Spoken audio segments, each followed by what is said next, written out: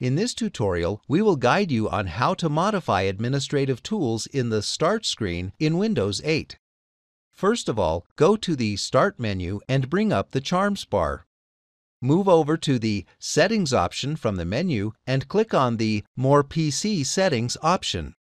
In the Personalized menu, under the Lock Screen tab, you can change the background of the Windows 8 lock screen.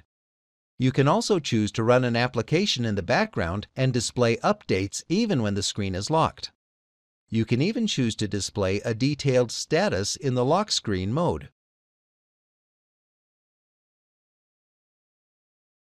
Move over to the Start Screen tab, and there you can choose a background for the Start screen. You can even change the background color. The Account Picture tab allows you to set up an avatar for your account.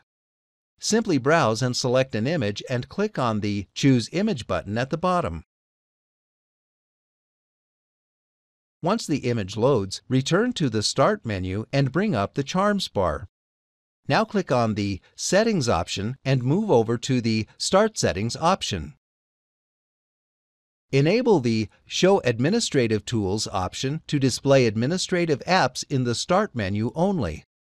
Now return back to the Start menu and you can see a few added applications, for example, the Resource Monitor.